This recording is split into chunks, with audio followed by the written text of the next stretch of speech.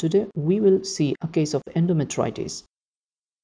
This female patient has the history of spontaneous abortion followed by DNC for 2 times.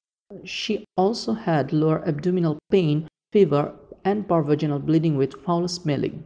On ultrasound, we got bulk uterus with thickened endometrium and mild collection with multiple echogenic foci casting cometal artifacts within the uterine cavity, which are actually air. This is the picture of uterine body, and this echogenic area is air.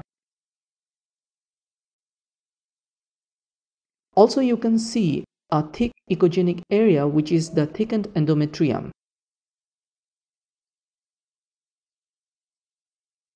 This is in real time. You can see some anechoic area at the center of the uterus, which is mild collection.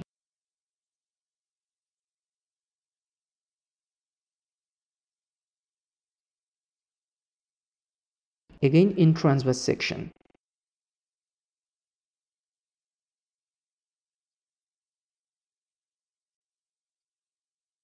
In 3D, central echogenic area is still visualized.